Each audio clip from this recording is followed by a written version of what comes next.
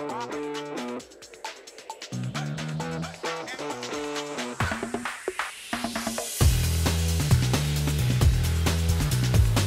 codeathon started last year, when we held our first event, as an experiment to bring innovation to the staff, to the company, and to the customers.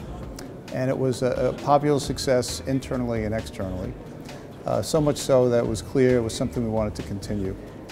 This year we did an initial round in June, which had an amazing showing of 125 teams and over 500 participants. And we offered our staff 2 days of unbridled creativity and got amazing results. Out of that, we judged 11 teams to come here to the finals in London.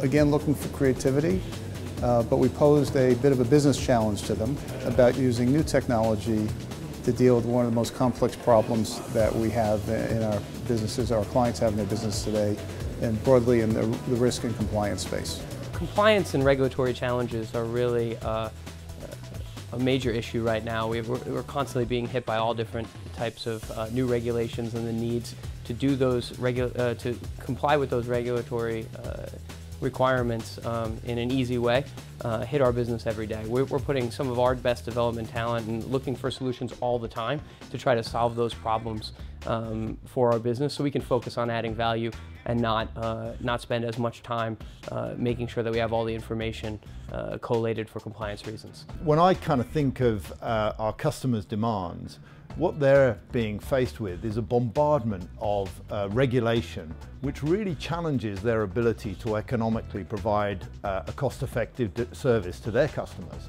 And the key challenge that we need to solve for them is how do they do it in such a way, how do they comply in such a way that it doesn't require a huge amount of expensive resource to do it.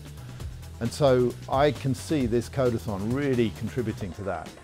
This is a chance for us to look big picture, very holistically, to say what are the really new disruptive things that are going to go on within our industries. This whole combination of voluntary participation, the company investing in innovation and investing in our staff and giving them the time to innovate, to be creative, to use new tools, attack new problems, has been so powerful and I think hugely rewarding for all involved. Extremely elated, very tired, just a lot of different emotions. Glad it's over, glad we competed, had a great time. Yeah. Ready to go to bed now. Yes. And get some sleep.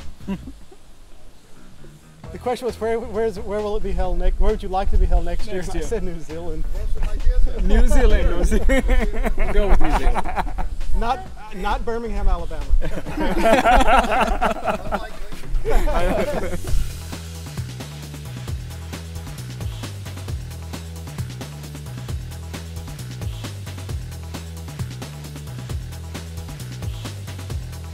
We presented a broad challenge to the teams in the compliance space, and we knew it would challenge them because it brought together multiple components that had never been pulled together before by any application we know of.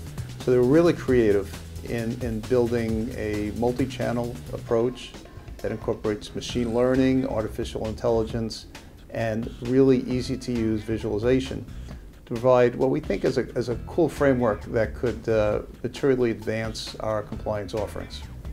All the teams did an impressive job, and clearly in many of the projects there are concepts and technologies we'd like to find a way to bring to our products and fit into the roadmap or even accelerate the roadmap. And we know this does work because we just announced a few weeks ago at Sibos the product that was the offshoot of the original codeathon winner. And this is in the risk space relating to corporate actions. The codeathon will clearly go on as an annual event.